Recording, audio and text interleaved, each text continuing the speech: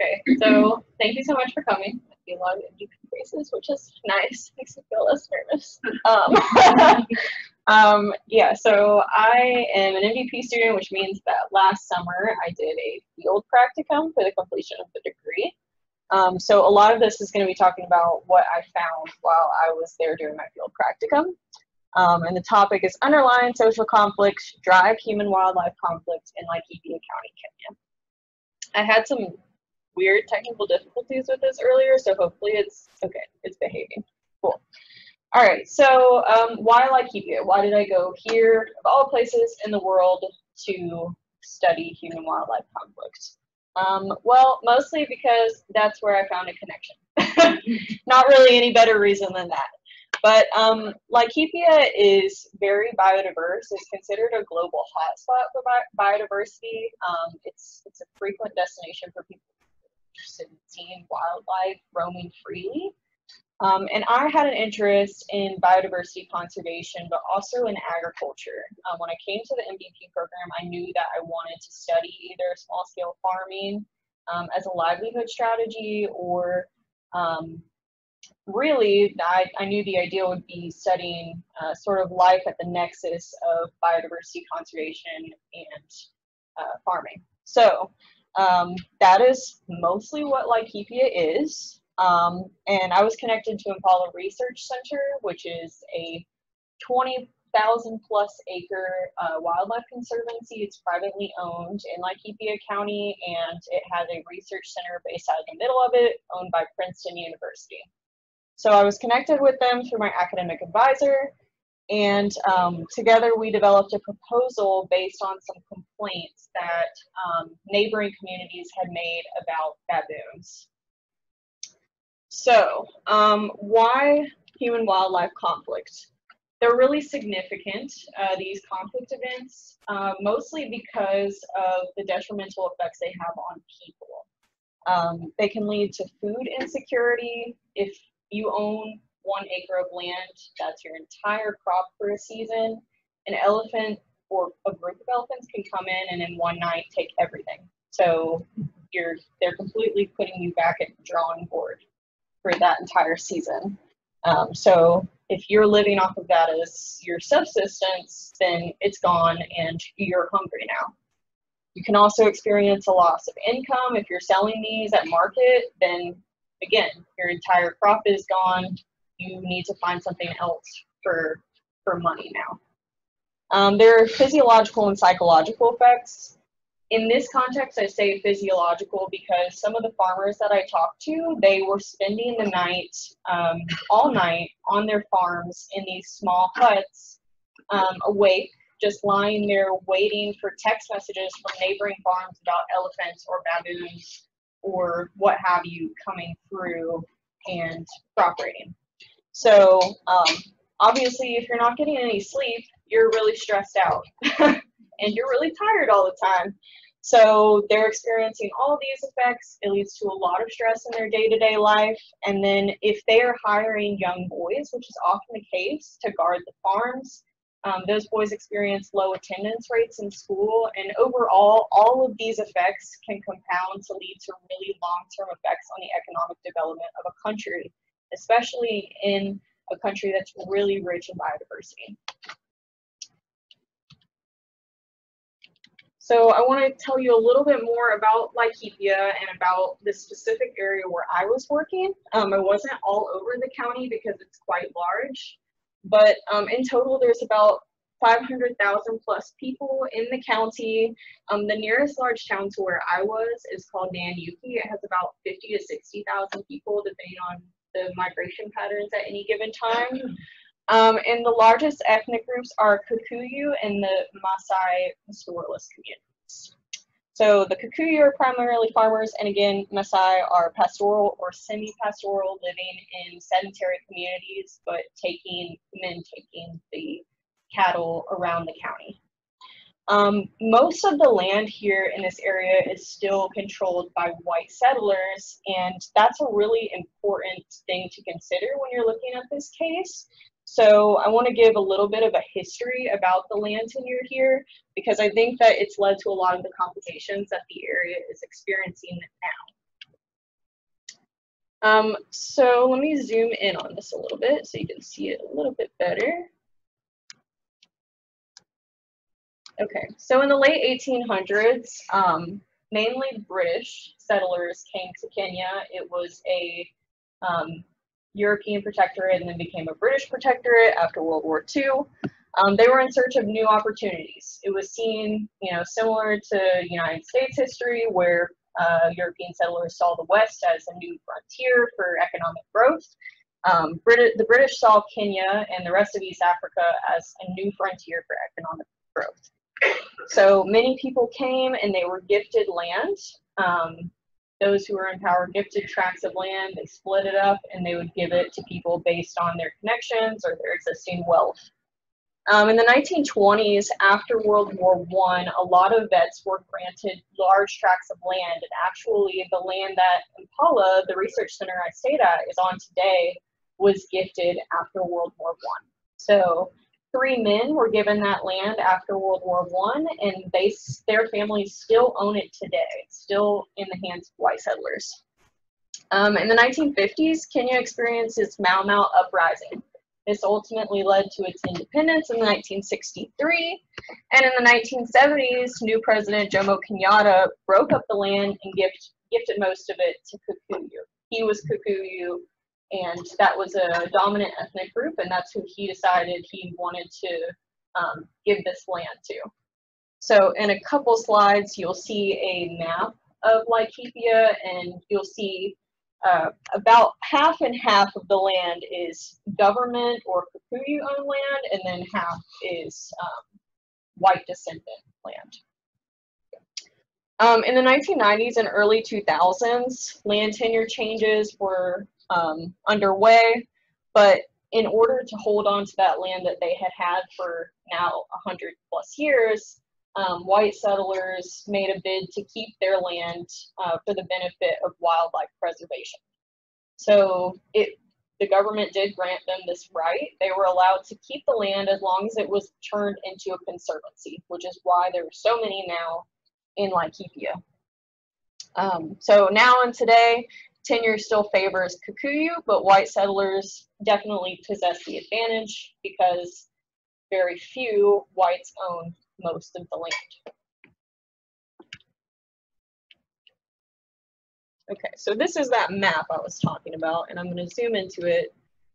This was taken from a study where someone worked in these 2 areas. Those areas are they're not relevant to mine, but I thought this was a really excellent map because in other maps, the small-scale farming land is designated as government land, but I think it's really important to see it for the breakdown of what it really is. So this darker brown is the small-scale farming.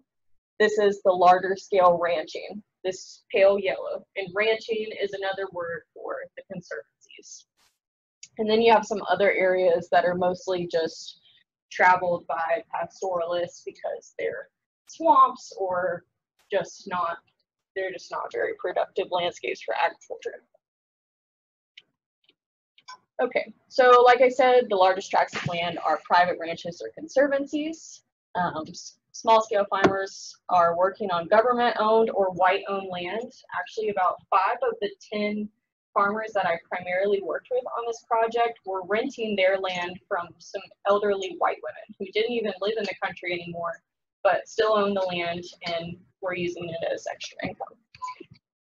The few large-scale farms, are basically just horticulture farms, and their products do not stay in Kenya. So their products are going to European markets. And the habitat, really important to know if you're looking at biodiversity. Laikipia is actually a Maasai word for the treeless plain. So in its most healthy state, Laikipia is acacia scrub. It looks like a big grassland savanna. There's 2 major river systems that most people collect their water from. And now, today, there is severe degradation. And that comes from both the unsustainable farming practices, but it also comes from the Maasai herds growing larger and larger. In recent years, the ratio of Maasai men to the number of cattle is stretching. You'll have one man who owns hundreds and hundreds of heads of cattle, and unfortunately, because of the way the land was divided up, and because they, for the most part, cannot graze on conservancy land, the farms in the Maasai are sharing the same land, and the vegetation that remains on those stretches of land is being eaten up by the livestock. So there's a lot going on. As the MVP people know, it's complicated and context specific.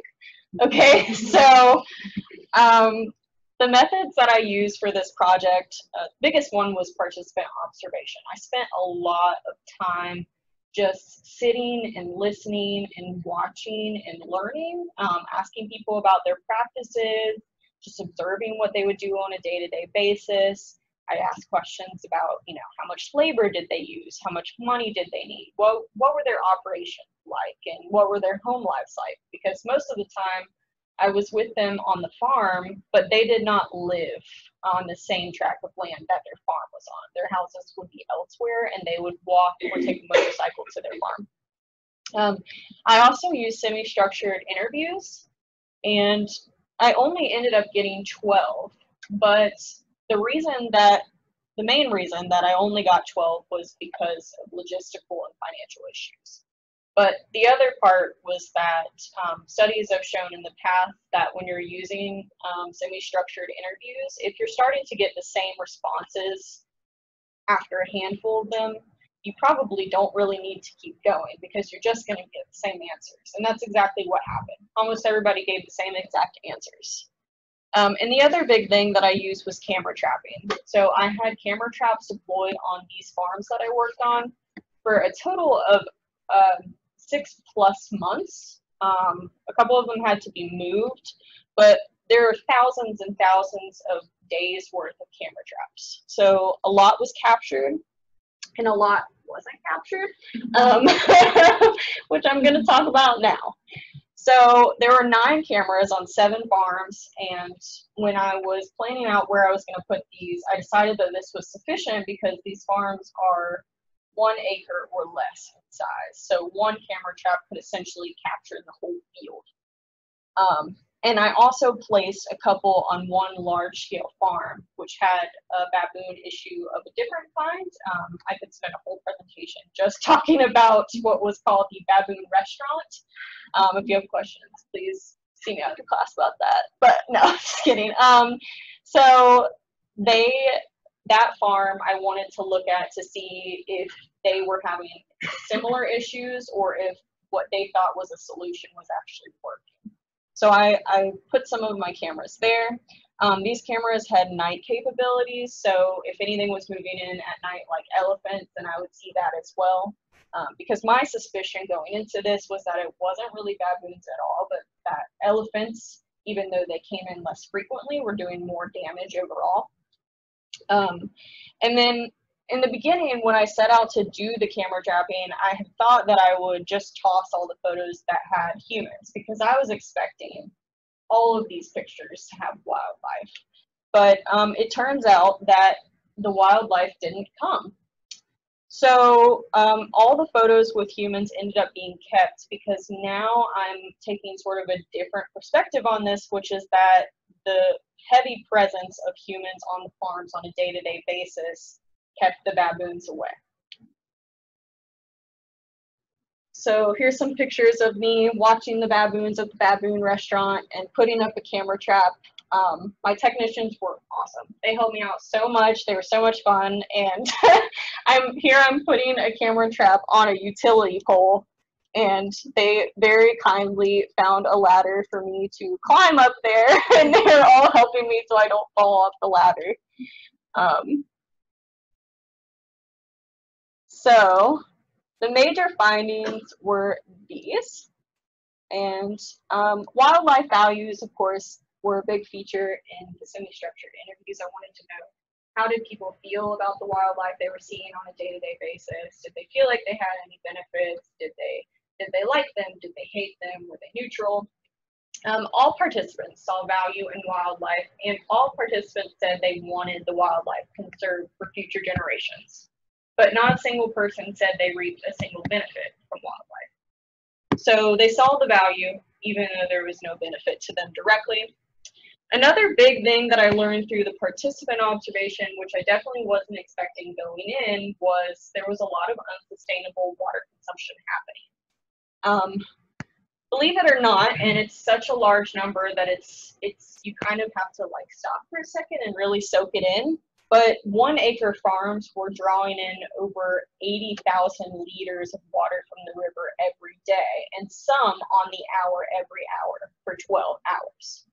So you do the math, it's a lot of water coming out of one river that everybody is sharing, the conservancies, the farms, and the wildlife.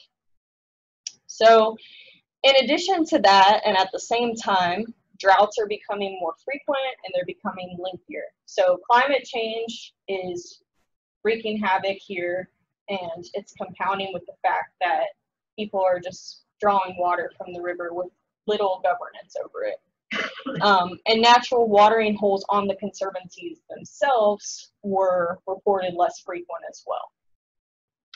The human-wildlife conflict events, there is a government scheme for providing compensation, in theory.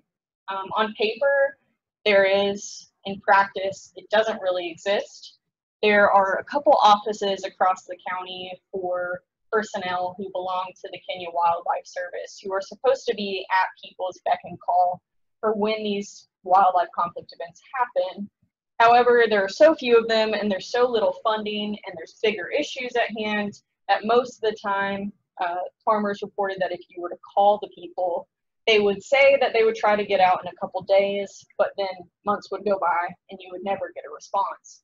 So they weren't coming out, and the compensation scheme, unfortunately, it was written up such that unless you owned more than an acre of land, you would not be compensated, which took all of these small-scale farmers out of the picture. So the people who were suffering the worst impacts from human-wildlife conflict, they didn't get anything from the compensation scheme. So, and of course, as I alluded to before, in the 6 months that I had the camera traps up, there were no visits by the wildlife. So what was happening? You know, there's something going on, and I'll talk about that a little bit more. I thought this quote, I've said it to the MDP before, but it really stands out to me. This was from a semi-structured interview, and someone said, if an elephant is shot and killed, you go to jail. If an elephant kills me, nothing. No one's there to help their family. No one's there to compensate the family. It's just brushed under the rug, and people look the other way. So they're feeling like they're invisible to the government. There's a clear neglect happening. There's not a recognition. No one's even coming to say, I see that this is a problem. I hear you. And again, this unsustainable water use was leading to huge issues. Water is being drawn faster than it can be replenished, which in the long run is going to change the watershed entirely. It's going to change the way it functions. So if all of this water during periods of drought is being taken from the river, that means that eventually enough is not going to be evaporated back up, and it's not going to come down in the future. So I'm not a hydrologist. I will not pretend to be an expert in hydrology, but at the same time that I was doing this work, a Princeton professor was out there looking at the same issue, and he was interested in implementing some kind of low-cost technology solution that could help farmers change their water use practices.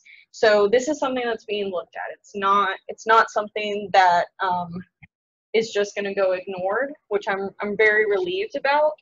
But I think the big thing for me that I saw coming out of this is that even though it's not happening yet, eventually people are going to start fighting over the water that's available during droughts, and then the people and the wildlife are going to be fighting over it. So you're going to have a lot of different groups and a lot of different interests fighting over one very limited resource.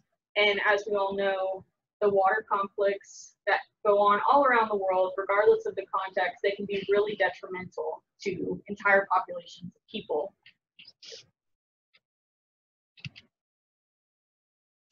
And then, of course, again, no human-wildlife conflicts in the 6 months, but there was a daily human presence, which could mean that as long as there's enough people on the farms on a day-to-day basis, baboons aren't going to show up.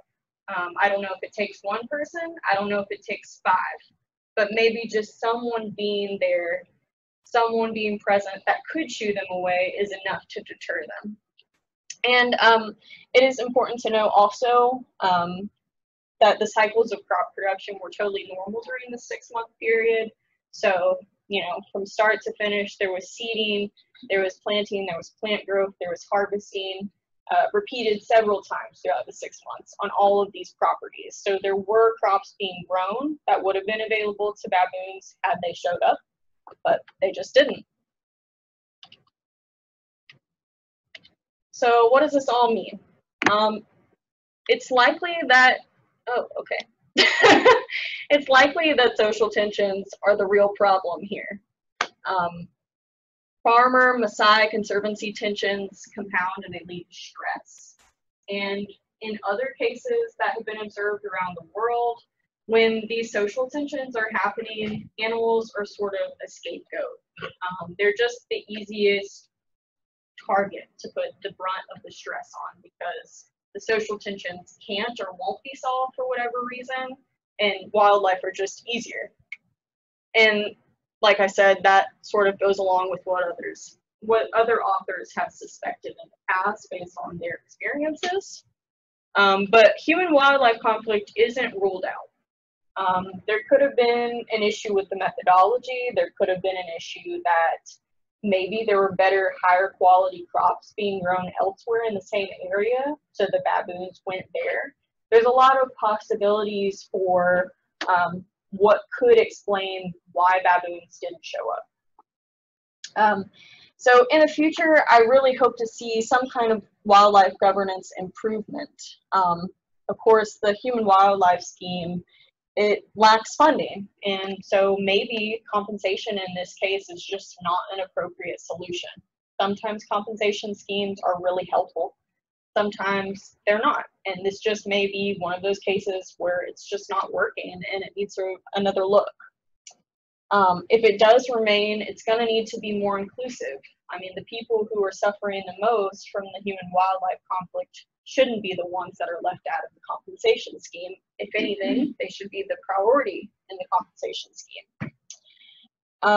Of course, they need to see people on the ground. Just somebody who can come out and say, I see you, I hear you, I know it's a problem. I can't necessarily do anything about it, but I know it's happening. And maybe the solution is an effort to include farmers in the money-making business of wildlife. Farming is not a lucrative livelihood.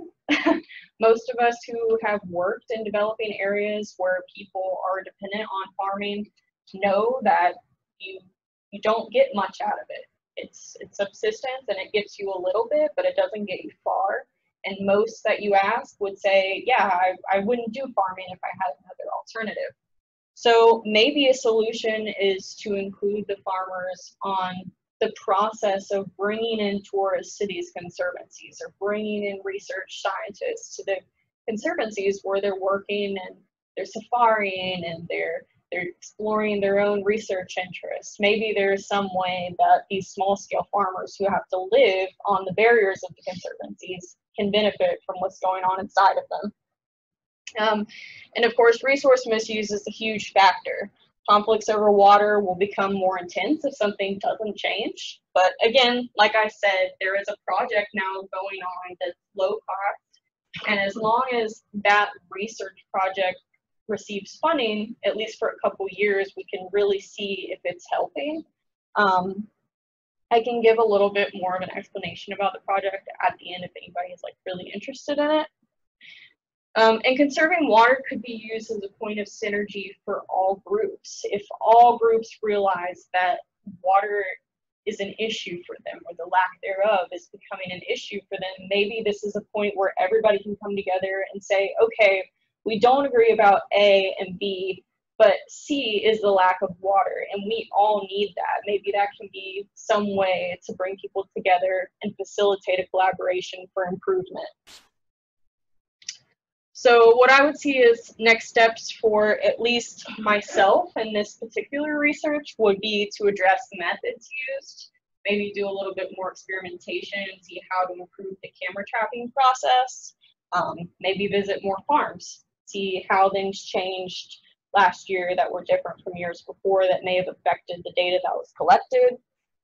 And of course, explore the effects of that new water project, see if it's working, see if anything's improving, and then facilitating collaboration between groups.